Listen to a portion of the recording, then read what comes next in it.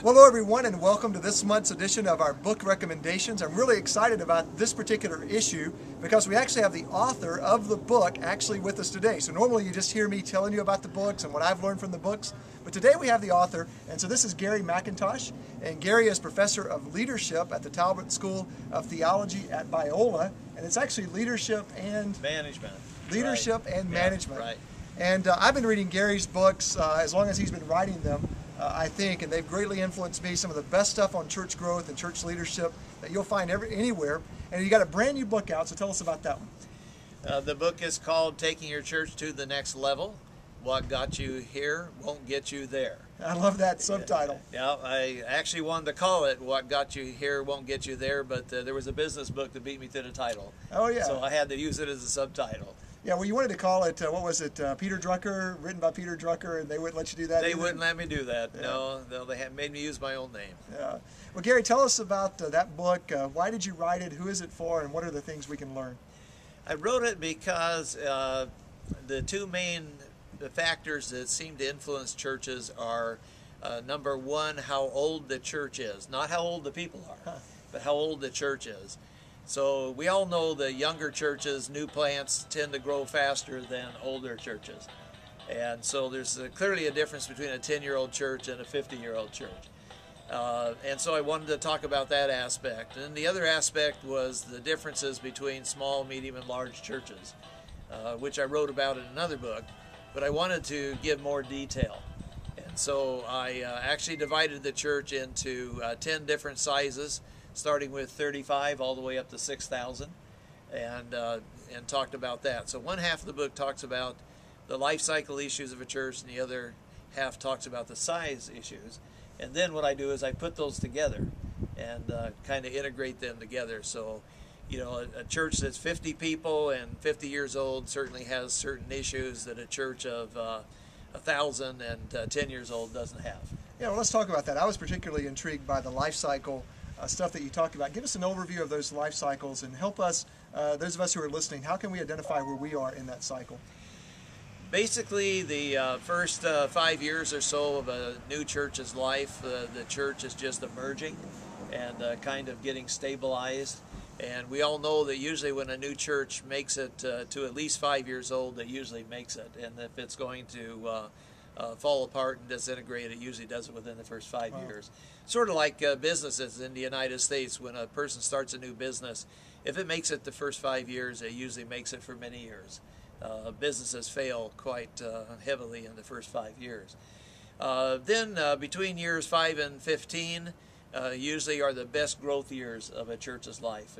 In fact, a lot of church growth research over the last 50 years has shown that for most churches, they reach their peak in attendance somewhere around the 20th year of their life. And so for most years, for most churches, that first 20 years is as good as it's ever going to get. Now, is there anything you can do? Can you catch a cycle and take it to the next level? Well, that's the whole thing about the life cycle, because typically what happens with a church is once they pass that 20th birthday, they tend to lose their vision. Everything's kind of driven by vision, and when a new church planter comes into a community, they come in with lots of excitement, motivation, vision, and usually by the 20th year or so, that vision has been accomplished. And then the church planter and the people basically relax. Yeah. And they kind of say, oh, we've been working hard for 20 years, let's relax and just enjoy the fruits of our labor. But then what happens is the church gets on a plateau, and then gradually about 40 years later, the church begins to decline.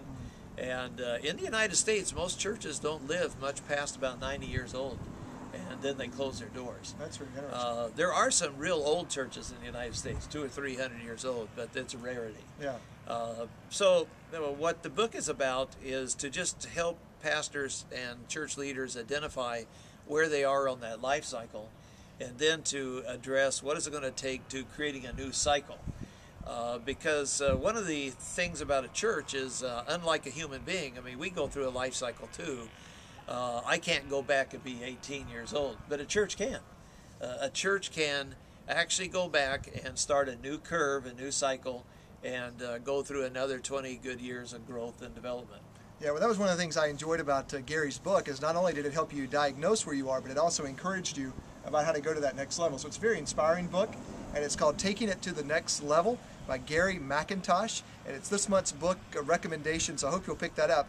And Gary, I just want to keep you one more moment, because you've written some classic books in the past that we still use in our telecoaching network, and two of my favorites are Biblical Church Growth and Finding Them and Keeping Them. And now, do you have a favorite that you would add to that?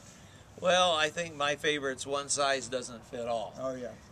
Because a lot of pastors don't understand that they have to change their own leadership style as a church grows from being a small church to a medium-sized church to a large church. And we all know that probably 85% of churches are under 200 in size. And one of the major reasons is the pastors just don't adjust their style. They start out pastoring a small church, and then the church grows, and then they do not adjust to being more of a leader. Small churches typically need pastors who are loving caregivers. But when the church gets over 200, the pastor must adjust to become more of a visionary leader, setting direction, delegating, giving away work to other people.